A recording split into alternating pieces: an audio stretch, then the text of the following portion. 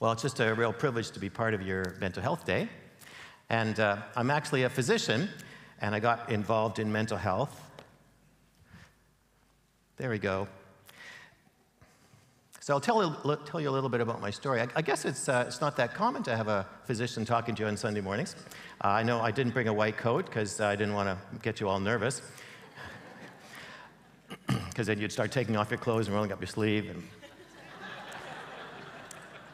But I'll tell you a little bit about my journey. When I graduated from medical school, I actually wanted to become an anesthetist. No, that's just me, isn't it? Okay, so this is, well, that's probably, well, then there, let's go, how about that? Okay, there we go, now I'm at home. I actually became an anesthetist. I wanted to put people to sleep. And people just thought that was odd. As anesthesia is not a really popular specialty. Like people don't, like little kids don't grow up saying, "Mommy, I want to be an anesthetist when I grow up." And that's because we didn't have our own TV show. But you can imagine what our TV show would be like, right? I mean, it'd be just like, it'd be kind of sleepy, wouldn't it? And, but then everyone would want to wear masks, which became really trendy here for a while. So the reason I became an anesthetist is, and you may not know this, and this is something you should tweet, but anesthesia is the most godly of all medical specialties. You know, you're laughing, but actually it's God's favorite medical specialty. You know why? What was God's first medical act? He put Adam to sleep, right?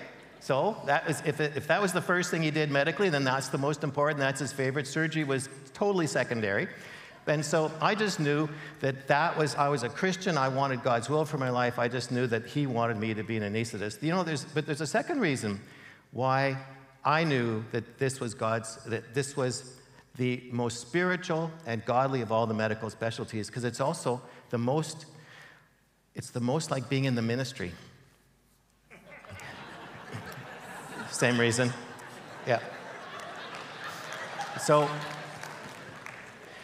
But in anesthesia, the reason it appealed to me so much is anesthesia is all about control of other people, which is really handy. And so the thing about anesthesia, you control everything about a person's life, like all their vital signs, like, you know, brain waves, like everything, okay? You can even control surgeons and nurses and administrators. Like, it is a fabulous, perfect for control freaks, which is what I was at the time. But it's even better. There's gadgets. Like, you know, there's all these, like, I wasn't good with power tools, so the gadgets was, like, it was fantastic. You know, there's buttons and dials and things go up and down. But also, too, anesthesia, everyone does what they're told. The patients. You don't have to negotiate, you know, do you feel like going to sleep? You know, how are you doing today? Did you sleep well last night? Do you want to sleep now? Do you have anything else planned for today? Like, you know, everyone does what they're told immediately. And the drugs work instantly. Like, it is just, you know, when the syringe is empty, everyone's quiet. You know, it's, you know, and another fabulous thing about anesthesia is you never have to listen to anyone for more than 10 seconds. You can be warm and fuzzy and pastoral because you just know in 10 seconds, they're going to be quiet. You know, should I count backwards?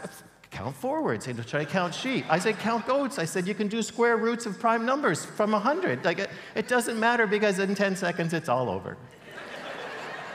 So anesthesia was just a perfect fit for me. But here was the problem.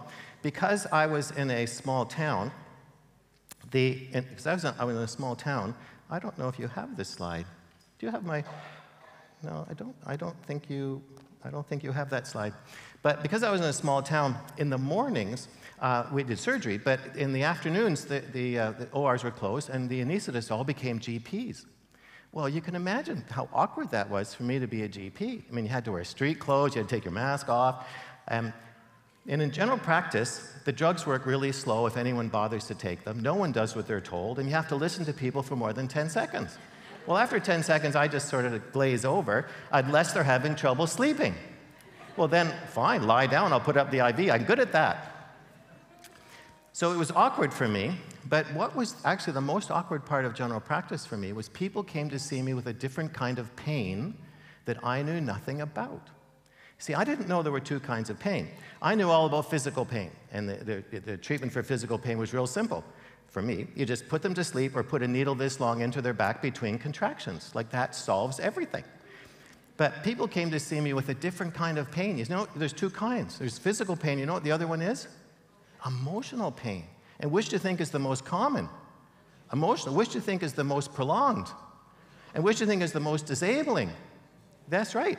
And I knew nothing about emotional pain because in the school I went to, we had to have a personality extraction to graduate. And so we didn't have emotions, we didn't have personality, we didn't have feelings, we were just machines.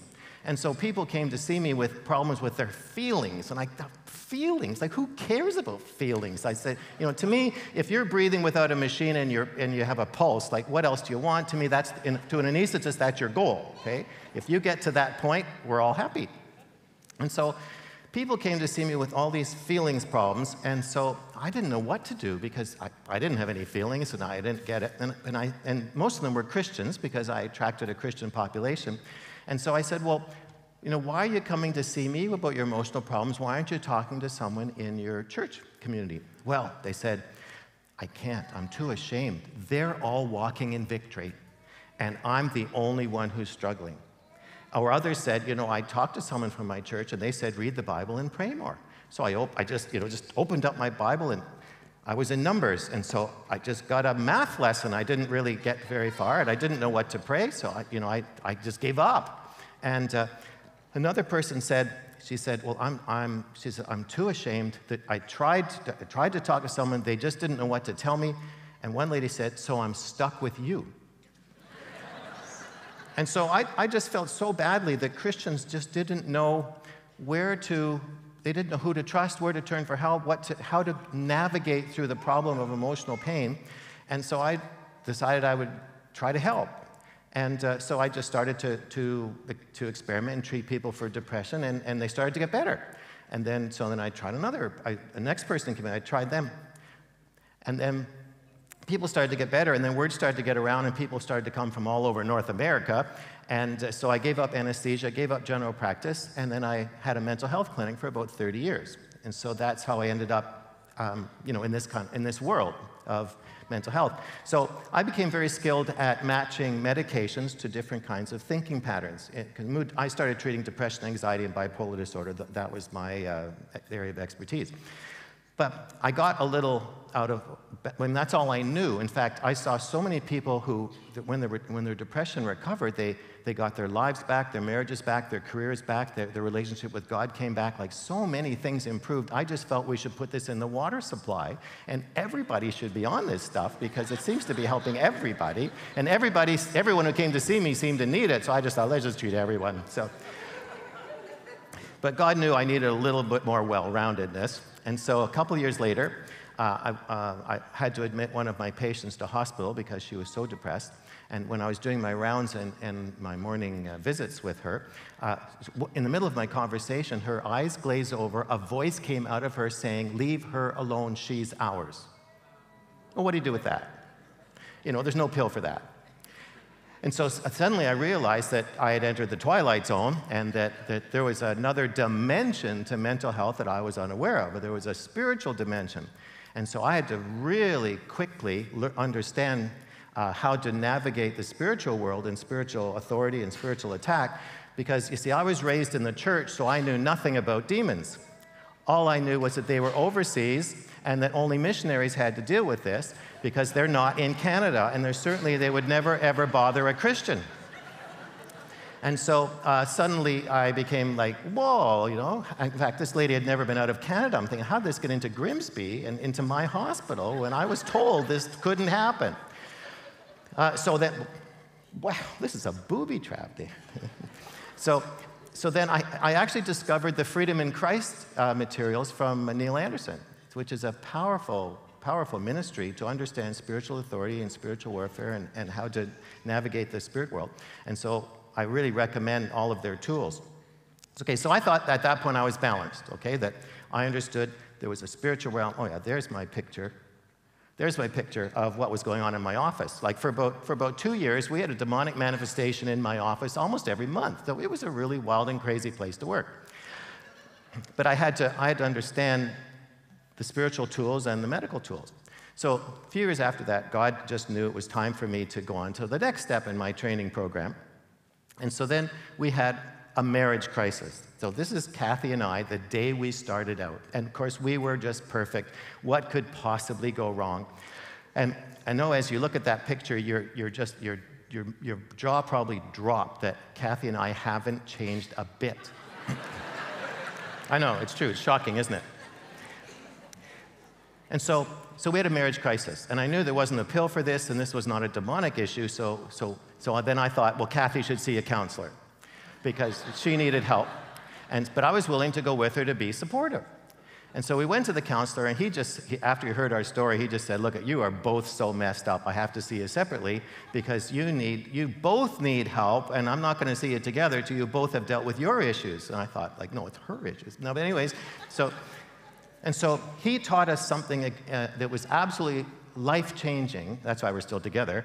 It was absolutely life-changing for us. And he taught us that God wanted us to be more than saved. Now, I knew all about salvation. I was raised in the church my whole life. And so I knew lots about salvation, how important it was. But I didn't know he wanted us to be more than saved. And you see, God wants us to be saved and transformed. Now, what does transformation look like? See, I didn't know anything about transformation. I just knew everything about salvation. So what does transformation look like? Well, it looks like this. God wants to give you a heart transplant. He wants to take your wounded, scarred, broken, damaged heart and replace it with his heart. And see, that's part of salvation, is you enter the kingdom, and then he wants to give you a new heart so that you can be transformed. But how do you do that? Well, that's in the verse, I hope. Yes, that's in Romans 12:2. Don't conform any longer to the pattern of this world, but be transformed by the renewing of your mind. Now, I grew up in the church, as I told you, and I heard this verse preached many, many times. And so I remember thinking, especially as a teenager, that, okay, I'm going to transform my mind, I'm going to renew my mind, I'm going to think, and that lasted about 10 seconds, and I realized I can't do it. And so I just gave up, like most of my peers, because no one ever told us how to do it. They just quoted the verse, they didn't tell you how. Well, that's not very helpful. And so I'm going to tell you how.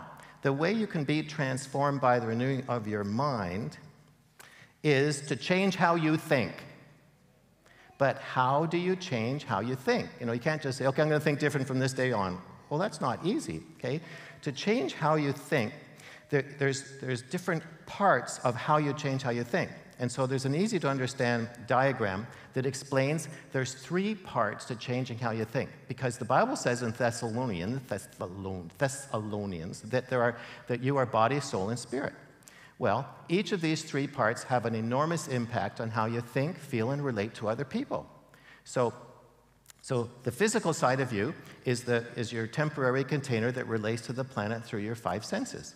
And your spirit is the part of you that relates to the invisible world, the kingdom of light or the kingdom of darkness, you choose. But your soul is your personality. So that's the part of you that relates to other people.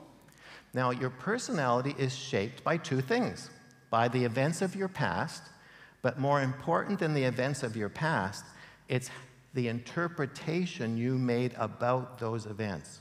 See, the interpretation is more important than the event. See, 2 people can have the exact same event and have 2 completely different interpretations. So the simplest example is when the 12 spies went into the promised land. Remember, Israel was about to enter Canaan. The 12 spies went in, and they had the identical experience, but completely opposite interpretations. So your interpretation of what happened in your past is more important than what actually happened, because that shapes your personality, your outlook in life, how you see things. Now, the events of your past and your interpretation, which shapes your personality, are stored in what we call your emotional baggage. So your emotional baggage is the accumulated total of the events and your interpretations.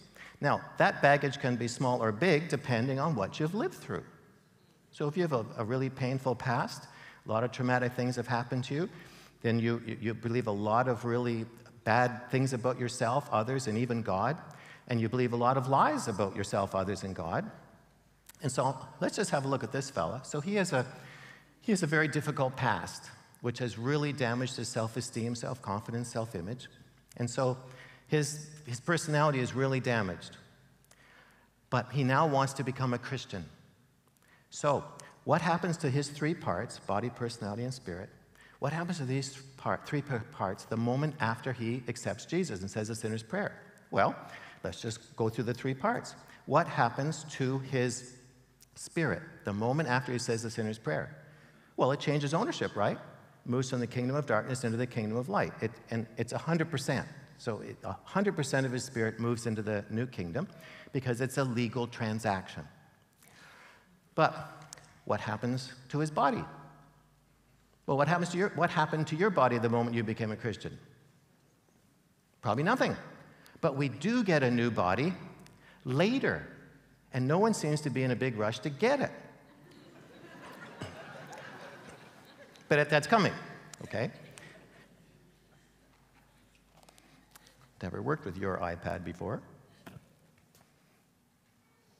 Oh, there we are. So, then what happens to his baggage, his personality, the moment after salvation? Well, did your personality automatically, completely change the moment after you became a Christian? No. So what happens is, after we become a Christian, we become a Christian with baggage. And we just wrap our religious clothes around it. And so in the church culture that I was raised in, no one ever talked about baggage. We just actually back then we wore jackets and ties, and so that we just looked very religious, and we learned the jargon. You know, you just learn Christianese, and everyone's walking in victory, and we just had an agreement that I'm not going to talk about your baggage, and if you don't talk about mine, and because there's nothing you can do about it anyway, so why even bring the subject up? And so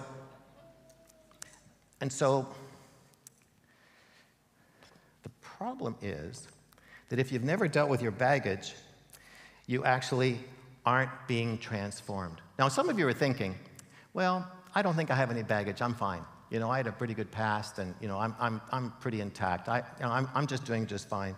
But here's a real simple test to how to tell if you have baggage, and that is, do you ever overreact to anything ever? Well, if you ever overreact to anything ever, what that means is what's in front of you is triggering a painful memory or a painful experience from your past. Because overreaction means you're reacting differently than other people who are in the same situation. So that means that something is being triggered from your past. But on the other hand, do you underreact when you should be reacting? In other words, are you so frozen and so emotionally dead inside that you're not responding when you really ought to? Well, those are all symptoms of baggage. So, you know, you can do your own self-assessment right now. But if you've never dealt with your baggage, you really look like this. Now, is this guy walking in victory? But does he know the truth? Well, he has a Bible. Does he know how to use the Bible? That's the problem. Okay, he has a Bible, doesn't really know how to use it. Does he have spiritual armor? Sure. Does he know how to use it? No.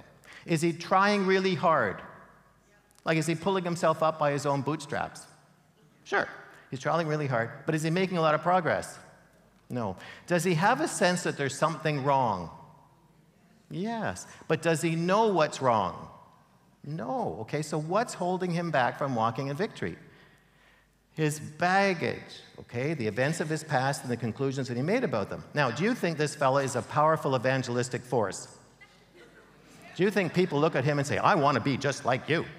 Okay, you know, what makes you tick? I want to be just like you. No. When the world looks at a Christian who hasn't dealt with their baggage, they just say, I don't want to be like you. You just belong to a service club on Sundays, and, you know, I'm busy. And so, do you think Satan's intimidated by a Christian who looks like that? No. But can you imagine how would this person's life be different if he learned how to use the Word of God, if he learned how to use his spiritual armor, and he actually got rid of his baggage and he started to walk vertically in his gifts, callings, and anointing in the power of the Holy Spirit? Do you think his life would be different? Now, what percentage of Christians do you think look like that? Quite a few. Now, can you imagine how would it transform an individual, or how would it transform a church if everyone got rid of their baggage, walked tall, knew how to use their spiritual armor, how to use the Word of God, and walked in their gifts, callings, and anointing, the power of the Holy Spirit? Do you think that would change a church? In fact, there is nothing scarier or more intimidating to the kingdom of darkness than a Christian who's walking free of their baggage. Because a Christian who's walking free of their baggage is unstoppable. Because he has nothing he can grab to hold you back if you're free of your baggage. And that's why he is so intent on you hanging on to your baggage, because he wants you to stay like that. But is that Jesus' will for you? No, okay? But a lot of Christians look like that. So why, if that's not God's will, I mean, clearly it's not God's will, why is it that such a high percentage of Christians are still struggling with the baggage of their past, and they're not walking in victory, and they're just crawling? Okay, why is that? Well, the most common reason why so many Christians look like that is this: we don't talk about it. It's that simple. I mean, how can you recover from anything that you're not aware of? Like, how can you discuss and how can you even approach a subject or a problem if you're not even aware the problem exists? And so this, I think, is the most common reason why so many Christians struggle with their baggage, is they are just not aware that they even have the problem because nobody's talking about it. Actually, that slogan on the T-shirt, a fellow in our home group, when we were talking about baggages, he said, "Oh, no, denial works for me." And I thought, wow, we should put that on a T-shirt.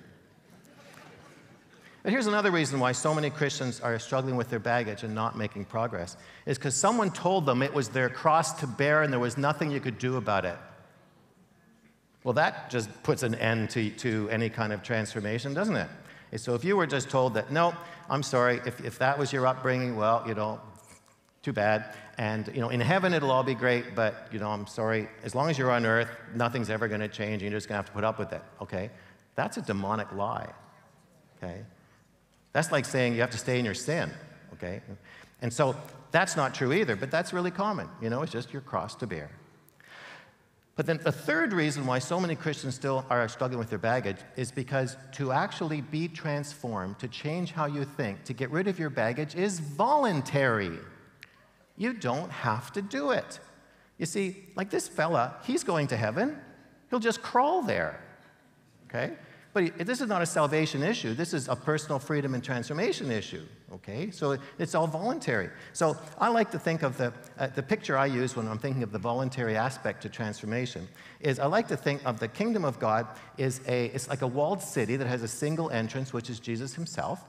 But when you enter, it's in my picture, that it's as if you're given two potential pathways once you enter the kingdom. And one is the pathway of transformation, where you actually give Jesus permission to transform you, to change how you think and to unload your baggage, and to come to the place of greatest intimacy with him, and to walk in your gifts, callings, and anointing in the power of the Holy Spirit. That's one path that you can choose. But there's a second path, which is a whole lot more popular, and that's to just get into the kingdom and park.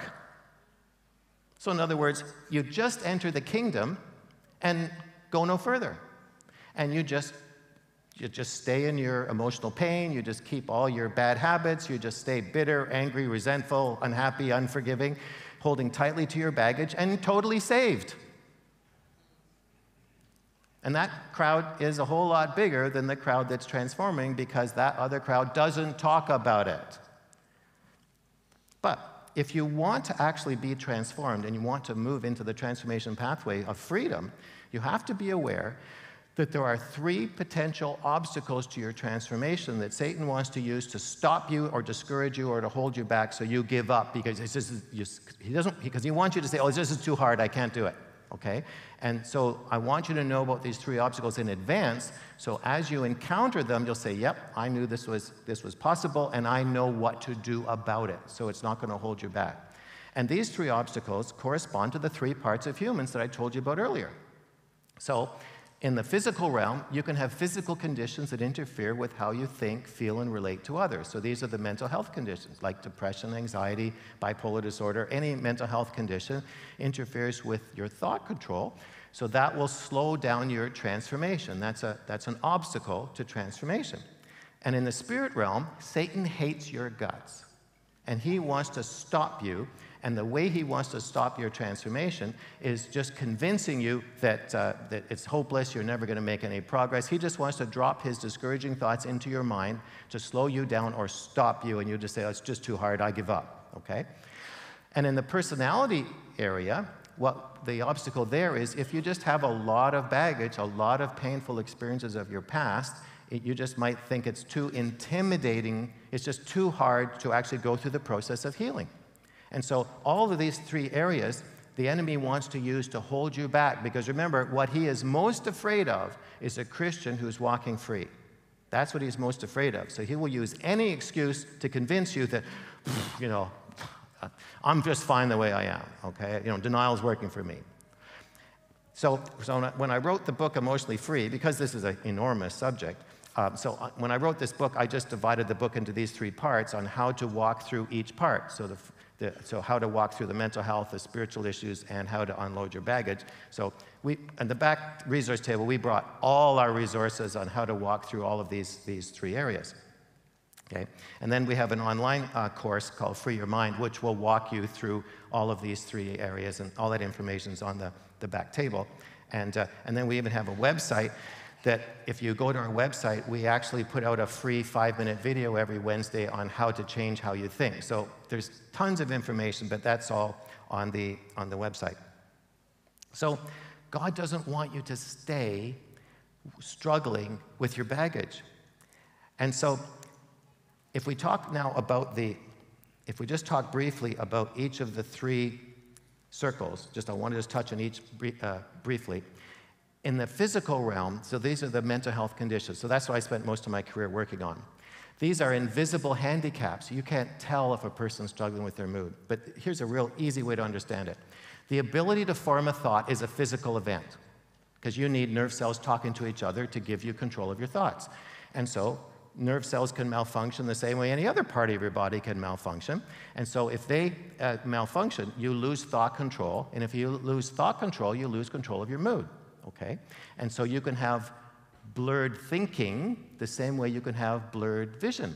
So for blurred vision, you can wear glasses to sharpen your vision. If you have blurred thinking, which is a loss of thought control, there are medicines to give you back the control of your thoughts, and that will correct your mood. And so that's what I did for my career, is helping people with that process. And so we have all kinds of self-assessment tools, how to tell if you need medicines, how to tell if you have depression, anxiety, bipolar. So all that information's on the table. So you can ask us when you're there.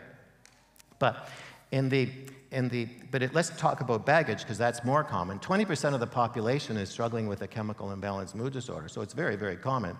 But 100% of us have issues with our baggage. So let's take the lid off the baggage and look inside. So how does baggage form? Well, whenever you have a significant emotional wounding event, especially in childhood, because that's when you're most vulnerable, when something happens that's very upsetting emotionally, your personality is shaken. It's almost like your personality is like wet cement. And as a child, you're struggling with, why did that happen? You know, how to make sense out of this trauma that I've just experienced? And you're very vulnerable at that moment, because you're in pain and you're swirling, looking for an explanation. Well, the enemy who created the trauma comes up to you and starts to whisper into your mind his interpretation, or the lie that he wants you to believe about what happened. So let's say you were bullied. Then he would just say, well, you know, you really are unlovable. You really are defective. You really aren't as good as everybody else. And you really are, you know, no one's ever going to accept you. And you really will be rejected for the rest of your life. And when you're little and you don't have a better explanation, you just go, yeah, I guess that's right. But as soon as you agree with his lie, then you give that lie power over you, and it becomes a stronghold. And a stronghold is a pattern of thinking based on a lie. And so as soon as you believe and agree with the lie, it then gets stored in your baggage along with the painful memory, and it now becomes ammunition for the enemy to throw at you for the rest of your life, as long as you carry that baggage. So even as an adult, long after you've forgotten bullying and, you could be a very successful adult, in the back of your mind, he will keep reminding you, but, you really are a loser. People are going to reject you. It doesn't matter how they're smiling. They're going to reject you because the lies are still active. Okay? The lies are buried alive in your baggage. And so your baggage is not quiet. It's actively attacking you all the time. And that is Satan's ammunition. But with prayer ministry and the power of the Holy Spirit, you can actually unload your baggage, so you don't have to live like that anymore. And see, this verse here in Hebrews 4 and 12, for the word of God is living and active, sharper than any double-edged sword. It penetrates even to dividing soul and spirit, joints and marrow. It judges the thoughts and attitudes of the heart. So, the Word of God and the power of the Holy Spirit can unload your baggage if you give Him permission. Remember, transformation is voluntary. You don't have to do it, so it's not a salvation issue. But it's available to you. Now, in the spirit realm, of course, I told you, Satan hates your guts, and he wants to influence your thoughts. And so he is always trying to fill your mind with his thoughts to hold you back. And where do you think he gets all those thoughts? It's from your baggage. You see, as long as you have baggage, as long as you believe lies, as long as you have those strongholds, which you agreed to, he has ammunition to throw at you. So he'll just keep pounding you with those lies as long as you give him permission to, because you still have that baggage. And so the demonic attack on your mind is very frequently just reminding you of the lies that have accumulated from the pain of your own past. And so, what's the key to ending the demonic attack on your mind? Remove his ammunition. Unload the baggage. He has nothing more to throw at you.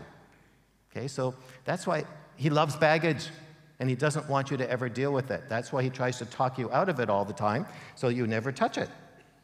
But the good news is we can be free. We don't have to put up with his attack. And you see, when you use the weapons that we have available, that's how we do it. So the key is in 2 Corinthians 10, verses 3 to 4. For though we live in the world, we do not wage war as the world does. The weapons we fight with are not the weapons of this world. On the contrary, they have divine power to demolish strongholds. So, how do we empty our baggage? And we demolish arguments and every pretension that sets itself up against the knowledge of God, and we take captive every thought to make it obedient to Christ. So, the goal is, remember, the goal from Romans 12 and 2 is to be transformed by the renewing of your mind. So, renewing of your mind is the same as taking every thought captive, because when you've taken every thought captive, you've changed how you think, your mind is being renewed. So, we just work backwards through this verse. So, to take every thought captive, you demolish arguments and every pretension, which is referring to the lies that you've accumulated throughout your life in your baggage.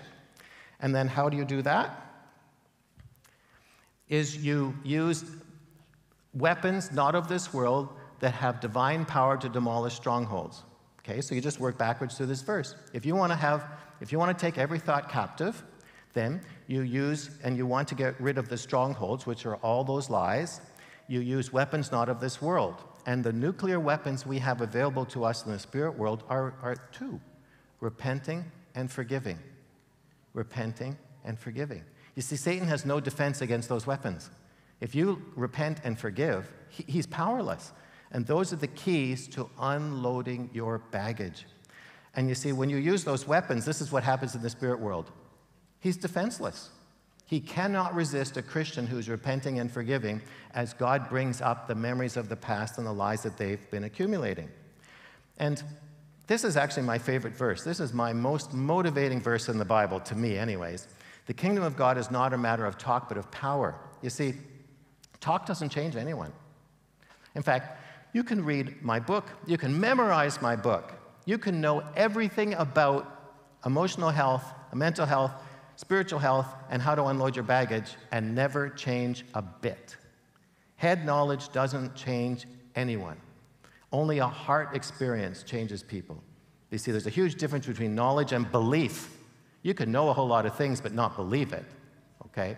And so the kingdom of God is about power. You see, you need supernatural power if you're going to demolish strongholds. You don't demolish a stronghold just because, well, I think I'm just going to stop thinking that way. Well, how long do you think that will last for?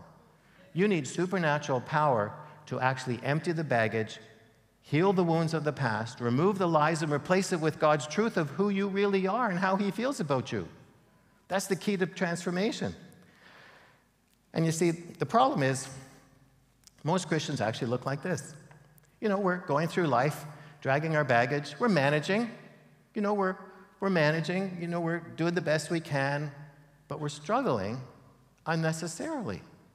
This was not God's intention. God wants us to be free. Remember, the Bible says Jesus came to set us free.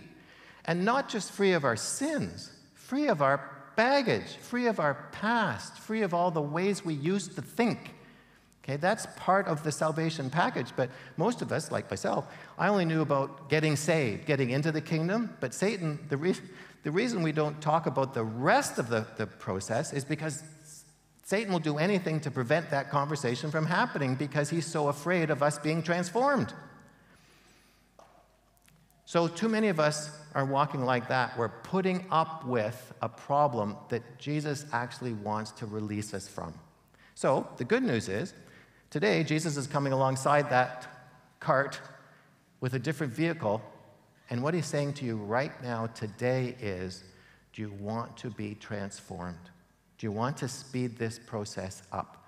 Do you want to let me help you be transformed so you can live free? You can have a freedom you never even thought was possible, and you then can change how you think. You can take every thought captive, and you can have your mind renewed. But the key is you have to give God permission to begin to show you what's in the baggage, what lies have you been believing, and then what's the truth of who you really are. And you see, today, Jesus is actually saying to you, give me permission to either start or accelerate that process in your life. And the key is to take your baggage to the cross. The key is to take your baggage to the cross. See, Jesus came to take away your sins, but he also came to take away your baggage. He wants you to be free of the wounds of the past and all the lies you've accumulated over all those years that have really diminished your self-esteem, self-confidence, self-image, your relationships. It's colored your personality. It's colored every part of your life. And he wants to set you free from that. So to end the struggle, Jesus doesn't want you to leave today carrying the same load you walked in with. But it's voluntary, remember? You have to give him permission. So if you would actually like to begin that process, then I want you to stand up, and I want to pray with you, because we're just going to give God permission to begin that process in our life so that we can be transformed. Father, we just come before you today, and we are so grateful that you love us so much, that you came to take away our sins and our guilt and our shame, which is just so wonderful, but you also came to set us free from our baggage, and that you want to heal the wounds of our past. You want to expose all those lies we've been believing for so long and replace them with the truth of who we really are, how you see us, so that we could have the truth, and so our personalities can be healed, our relationships can be healed, our walk with you can be healed. Father, we want to walk in our gifts, callings, and anointing in the power of the Holy Spirit, unencumbered with the lies of our wounded past that have plagued us for so long and held us back. Father, today we give you permission to show us, who do we need to forgive? Who do we need to forgive? The people who were responsible for wounding us, the events that happened. Father, do we need to forgive ourselves? Yourself is the hardest person to forgive. Father, do we need to forgive ourselves for things that have happened in the past that we just have held over ourselves and just said, no, I can't forgive myself, I was just too awful. Father, give us the grace to forgive ourselves. If you've forgiven us, who are we to say that was not enough? Father, give us the courage to forgive ourselves and to forgive the people who damaged us. And Father, what do we need to repent for? What things do we need to repent for? What role did we play in some of these events that we need to repent for so that we can be completely resolved of that guilt and shame? Father, we don't want to leave here today carrying the same load that we walked in with. And we give you permission now to begin to point out events in our past that you want to heal. Events in our past where we started to believe lies about ourselves and about others and about you. Father, we give you permission to expose these lies and then replace it with your truth so that we would begin to see that we are your anointed children. We are royalty. We are wrapped in royal garments, and you see us as special and precious in your sight. Father, we want a new revelation of who we really are, not the damaged, broken, wounded person that we've lived with for so long. So, Father, we just thank you that this is just all part of your love for us, and we want more of it. So, Holy Spirit, come today and transform us. Open our hearts and our minds. Open our spiritual ears so that we would hear your voice and see your pictures that you're giving us in our mind of memories that you want to heal. So, Father, we're just so grateful that you love us that much. In Jesus' name, amen.